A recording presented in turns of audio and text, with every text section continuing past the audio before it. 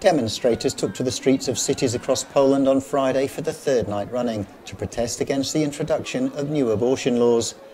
The legislation that came into force on Wednesday makes it almost impossible to terminate a pregnancy legally, except in cases of incest, rape, or when the pregnancy threatens the life of the mother.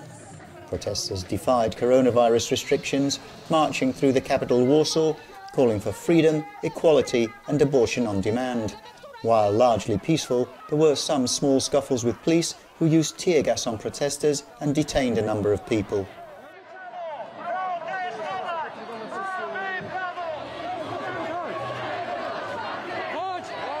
There were similar protests in other Polish cities, such as Łódź, Gdansk and Szczecin, again mainly peaceful. Many people are outraged at the ruling right-wing Law and Justice Party's rules on abortion.